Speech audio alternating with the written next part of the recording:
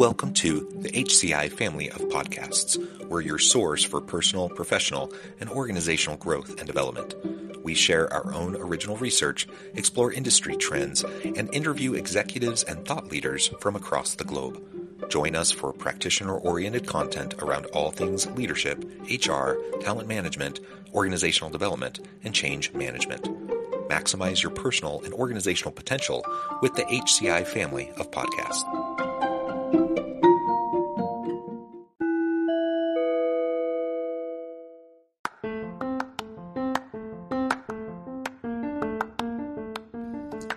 Welcome to the podcast. In this podcast episode, I talk with Vidusha Natahvitharana about institutionalizing collective leadership.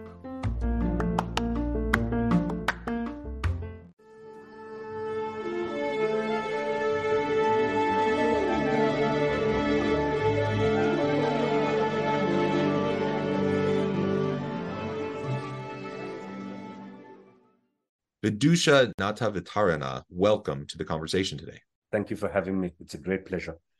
It is a pleasure to be with you. You're joining us from rural Sri Lanka, and I am south of Salt Lake City in Utah. So we're on different sides of the world and very different time zones. So it's morning for me, evening for you. And I think we're going to have just a really fun conversation today as we explore this topic of institutionalizing collective leadership within organizations. I'm really excited to unpack that with you and explore the ins and outs of what that really means and how it could apply to all of us today. As we get started, I wanted to share Vidusha's bio with everybody. Appreciation for his subject matter makes him one of the most sought after leadership trainers and HR consultants in the region. I think that's wonderful. Again, a pleasure to have you. Anything you would like to highlight by way of your background or personal context before we dive on in? No, I'm good to dive in. I'm very excited to be here because it's one of those topics that I've been exploring for a long time, and it's wonderful to have this conversation with you. Yeah, well, excellent. Maybe we could start off with just a little exploration around current models of leadership. What do you see as maybe missing? What is wrong with or what isn't working in kind of this current approach to leadership that we see in lots of organizations? Sure. So I always kind of have this conversation whenever we start leadership programs about what leadership is. And I ask for a definition because definitions are our way of seeing the world. It's our lens through which we see the world. So the moment the definition changes, everything changes, right? So can I digress a little bit because there is a background story to this? So when I was in grade 5, I switched schools, and I came to Colombo and went to a rather celebrated school. And I still remember the first term where we had a history lesson, and we had a very famous king who united the country for the first time called King Dutugamno. Now, he built this stupa, which still stands to this date after 2,500 plus years. And it's probably one of the biggest monuments in Sri Lanka. And it sounds much better when it's said in my vernacular Sinhalese in our language. But it said something, the question read something like, who built and completed Ruwan Valley Saya? Now, King Dutugamno died before the Ruwan Valley Saya was actually built and completed. And it was his brother, Saddatissa, King Saddatissa, who completed it. So I wrote on the answer script, it was Saddatissa because there was this nuance to say who completed it, right? And I was marked wrong on this. And I actually went and asked my teacher, why is it marked wrong? And he said, well, didn't you know it's a simple question? King Dutugamno built, Ruwan Valley Saya. And I said, no, sir, but the question reads built and completed. And he got quite annoyed and told me, well, this ain't the debate society. No, is it a courthouse? This is wrong. And the answer is Dutugamno. And this got me thinking, right? So ever since that day, I've always wondered, why is it that we always give credence and a lot of emphasis on somebody who starts something rather than someone who ends something? And what about everything in between? Because the kings didn't build any of these monuments. I mean, Shah Jahan didn't build the Taj Mahal. He gave onus to it, and obviously he was the king, and therefore it was his vision, his brainchild, yes, for sure. But there were countless people who got involved in this entire process. So throughout history, I think we've always looked at leadership to be centralized in one person. Mm-hmm. Alexander the Great, Julius Caesar, Genghis Khan, right? It's one person, and then of course much later on, whether it is Hitler to Churchill to the current presidents. But there is a difference between being a president and being a leader. And I've always looked at leadership as a collective process, because for sure, there's no question in my mind that providing vision is important. But you and I both know that just having a vision doesn't translate it into action. There's a lot that happens in between. And there's a whole group of people that actually combines their skill sets in order to make that vision possible. And when that starts rolling out, especially inside organizations or in fact, in society in general, you really can't single out one person and turn around and say, that person is the leader. That is the linchpin. That is the pivot. It isn't. So if you imagine this, if you imagine a CEO who is the head of the organization, has a vision, and then communicates this vision, if the rest of the organization doesn't mobilize, nothing comes of it. Yeah. Right? But our central focus, and in fact, our only focus, is on that one individual who makes it happen. And I think that's a misnomer. And I think that doesn't stand when you actually scrutinize leadership. So for me, I think the missing link and the definitional issue with leadership is that we look at it from a singular focus versus a pluralistic focus. And also, very importantly, giving more emphasis for the person right at the top rather than at the bottom of the pyramid. Because by definition, if only the senior level people are supposed to be leaders, everybody else is simply supposed to follow orders. Now, that might have worked centuries ago Right. when you had slaves. And if you barked out orders to a slave, well, obviously the slave doesn't have much of a choice.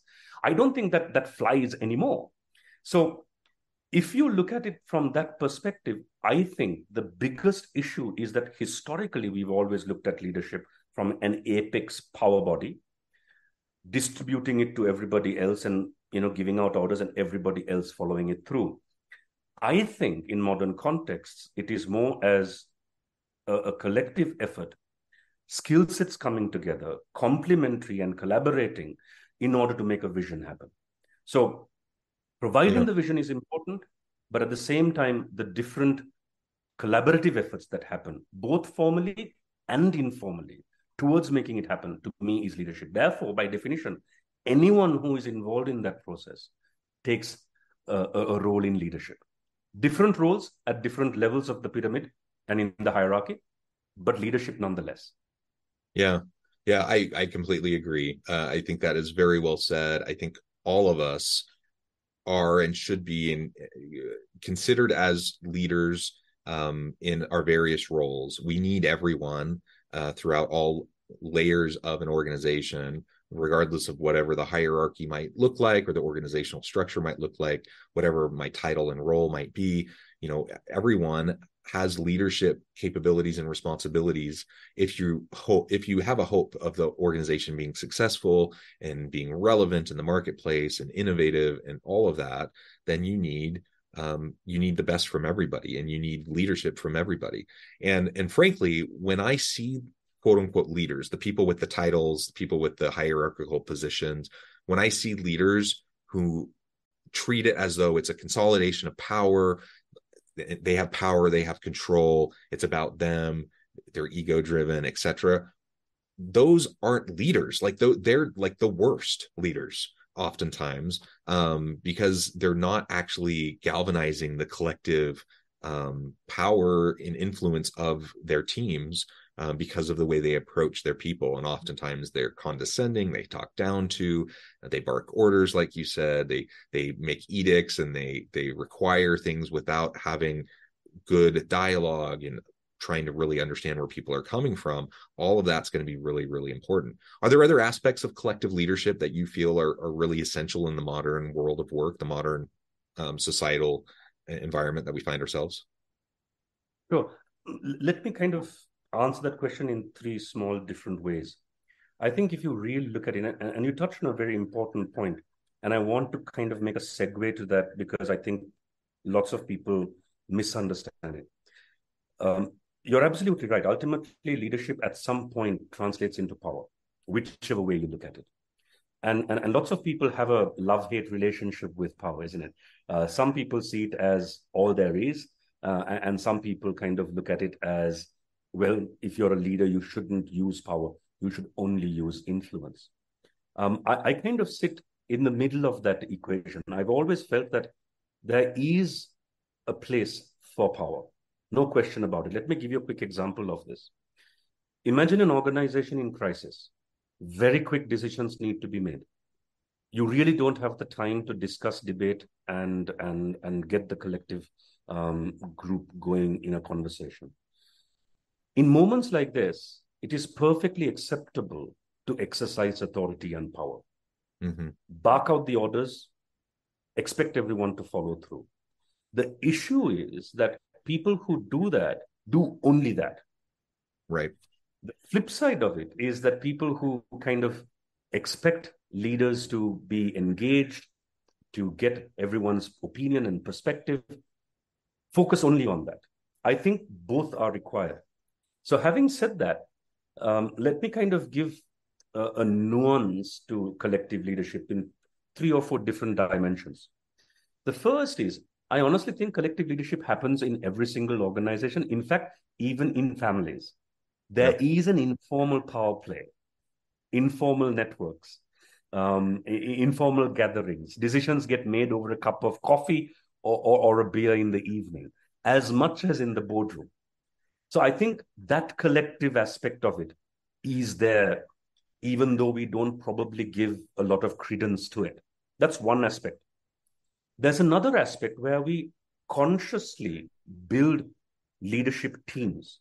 The most common being the CEO and the CXOs. That's one group which collectively runs an organization. But at the lower levels also, when special projects come in, it's quite common to have a collective group coming together, brainstorming ideas, coming up with a project, and then disseminating afterwards. That's another aspect of it. And of course, don't forget that there is the unwritten people who are influencers into decision making. They don't have any formal power, and I often joke about the fact that if you're married with kids, I always joke about the fact that it's not the mom or the dad who runs the household; it's the kids who run the household. We eat what they like to eat. We go on holidays when they have holidays, and we wait until they go to sleep for us to watch TV. You know, so we quite literally run their timetable, even though we are supposed to be the ones who are in charge. In introspect, they actually call the shots, and we follow through. And inside the organizations, it's no different. Sometimes you have very junior level people who have a large sway with decision makers. That too is a collective effort, a very informal one at that. So all of these dimensions are there in leadership when we look at the practical aspects of leadership. Unfortunately, this doesn't quite reflect in how we teach leadership. Nor is it reflected in most of the literature either. We almost always look at an individual and say, these are the characteristics or these are the blueprints that you need to follow in order for you to be a leader. But we do need to look at it from a much more dynamic perspective. I think leadership is a dynamic process. It's not a set of guidelines or a set of rules or a set of competencies or even a set of behaviors.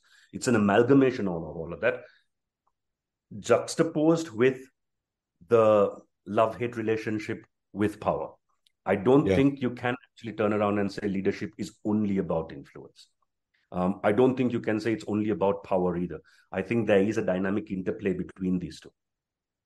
Yeah. I know Yeah. it's a Well lot, said. but that's my complicated way of looking at leadership.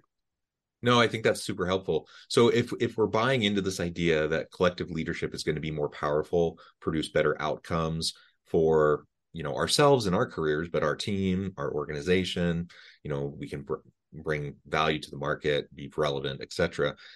How do we go about institutionalizing it? How do we embed it? How do we create systems in our organization so that can be a part of what the DNA of the organization is?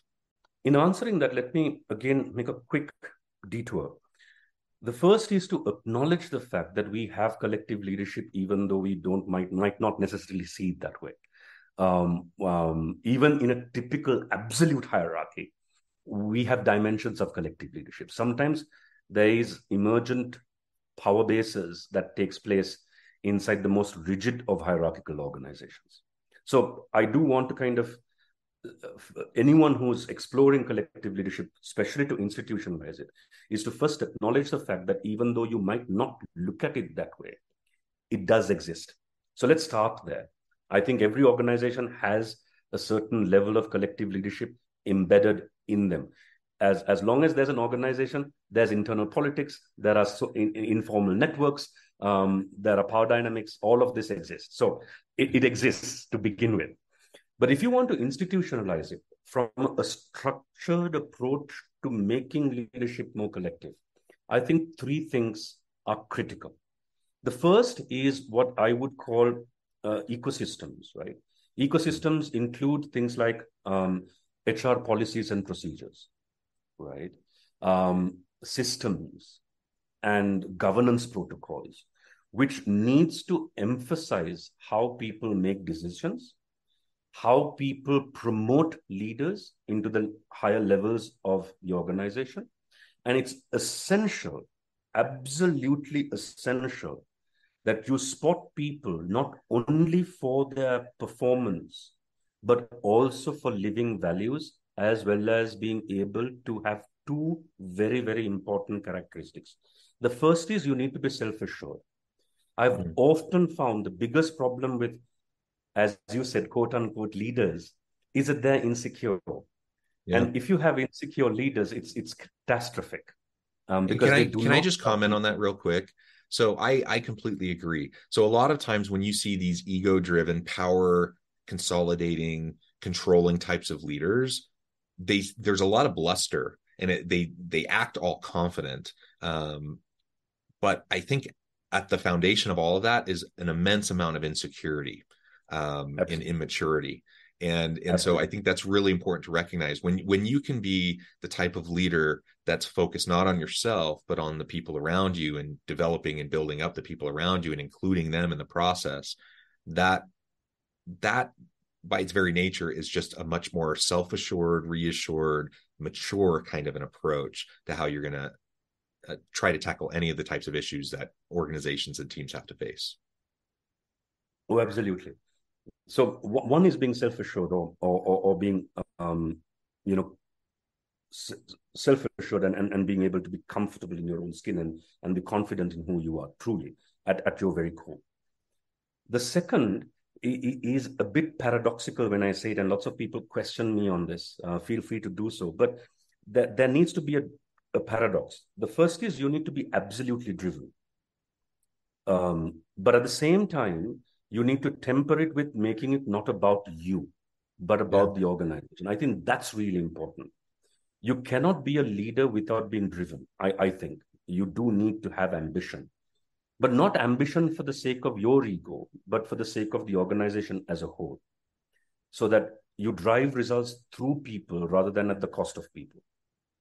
Yes. No, I completely agree with that.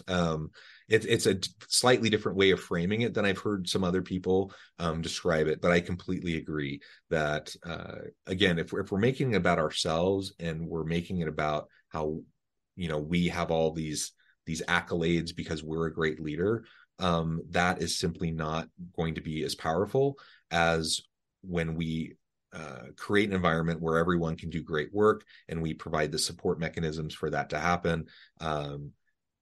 I can be an incredibly driven person in both cases, But the case of the ego-driven leader, it's all about them. And so if I'm a driven person, I'm someone who likes to achieve, I'm someone who likes to accomplish things, but my focus on achievement is recognizing the focus on my team and developing them and helping them.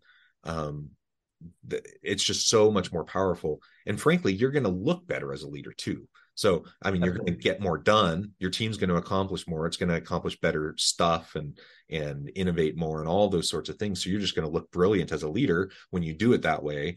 But you do need people who are willing to put in the effort and the work behind that kind of leadership, because it does take more sustained, consistent effort to lead in that way. Absolutely.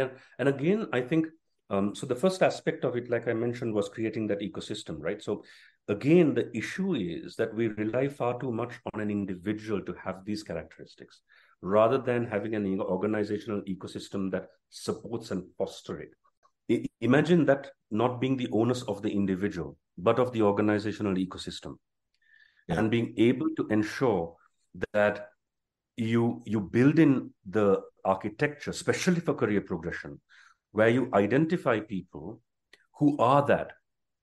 And if you're not that, imagine your organization having conversations with you to say, Vidusha, you're a wonderful performer, but I want you to improve on 1, 2, 3, 4, 5. Now, the moment that happens, I often tell people that we propagate what we celebrate. And that honestly is true. So if we propagate the right values, everything else falls into play. But for that, you need to celebrate the kind of people who live the values versus Yeah. the people only that which performs. So that's the first part. That's creating the ecosystems. The second is something that you already touched on, which is you need people to consistently and consciously build in time to grow more leaders. Mm-hmm. That's essential. Because see, it's one thing to talk about this philosophically, right? But the bottom line is we all get sucked into work, and we are held accountable and responsible for results. The issue, unfortunately, is most of the time organizations might have very strict guidelines on what meetings you have, the KPIs you need to achieve, and so on and so forth. But I've seen very few organizations who put in the same amount of effort and time into creating learning systems or learning organizations that systematically grows leaders at every level. Yeah. That is critical. So, and I'm not talking of just simply doing training programs on leadership, even though I am a leadership trainer. I often turn around and tell people leadership training doesn't work, simply because, no, it doesn't. It really doesn't, because it's only one part of the solution. Right. Um, right? It's a bit like a kid going to school. I often tell people, think about parents. You can choose the best school for your kid. But as a parent, if you think your responsibility stops simply because you put the kid to school, it's not going to work. You have to come back home, take a look at the books. Now, some kids instinctively want to learn, right? But that's the minority, right? Most of us would like to dodge school as much as possible. So no, seriously, I often joke about this. I kid you not. I have a daughter who's now 21 years old. She was born prematurely, so she spent some time in an incubator, and I often joke about the fact I wonder whether my daughter actually got switched at birth, because no, here she was waking up every morning, ready to go to school. She's packed the bag the night before. She's packed her sandwiches. She's brought her bottle. She's at the doorstep 15 minutes before we leave, and literally saying, can we go now? Can we go now? Can we go now? Can we go now? And she'll wake up on Saturday and actually be glum about the fact that she's not going to school. And I told my wife, this can't be my kid. because, because, so that's the minority, right? So Yeah. inside organizations, you do need to put a conscious effort to build leadership capability by coaching, by mentoring, by successive training programs, by giving youngsters an opportunity to lead initiatives, and so on and so forth. That's the second part. The third part is this, and this is when I become very unpopular for saying this. Not everyone's cut out to do this. right? Everyone has the potential to do it. I agree. But not everyone has the capacity to lead and the willingness to lead and the willingness to let go of your ego and leave it behind at some point in your career, saying, this is enough about me. Let me now focus on somebody else. And at a certain level of seniority, if they cannot leave their ego behind and move forward, the organization must be bold enough to remove you, because it is counterproductive, and it is actually the most detrimental thing to collective leadership that I can think of. So as long as you have ecosystems that encourage this, if you have a learning organization that promotes leadership capacity and capability building across the tiers, and if you have a removal process of counterproductive leaders, I think collective leadership flourishes.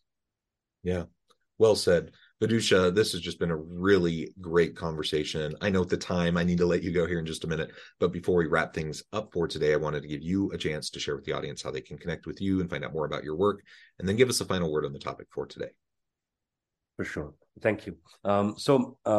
Connecting with me, I think I'm not too much of a social media person. The only social media platform I'm kind of on is LinkedIn. So Vidusha Natahvitharana on LinkedIn would be my handle. Apart from that, well, Vidusha at high5consultancy.com is my email address if anyone wants to reach out. I think those two probably would be the best modes of communication with me. And a final word, well, I'll leave you with this. I'm one of those people who have always believed that at some point in human beings' evolution, I think we do need, before anything else, I think we need to acknowledge the fact that we are a human being first. And everything else second. Caste, creed, religion, rank, status, whatever. And I think that if you can manage to bring about, I think collective leadership is easy. The moment you put anything else above humanity, I think that's when the problem happens. So I think all of the effort that we need to put in, both from a schooling perspective as well as a leadership perspective, needs to bring that to the fore. And I think it is about time, especially now, whilst we are having this conversation. I think there are plenty of examples where that is not the case, and the ill that it brings. So I think that would be a great starting point. Yeah. Well said. Thank you so much. It's just been a real pleasure. This has been a super fun conversation. There's a lot more that can be said. I encourage the audience to reach out, get connected, find out more about what Vidusha can do for you. And as always, I hope everyone can stay healthy and safe, that you can find meaning and purpose at work each and every day. And I hope you all have a great week.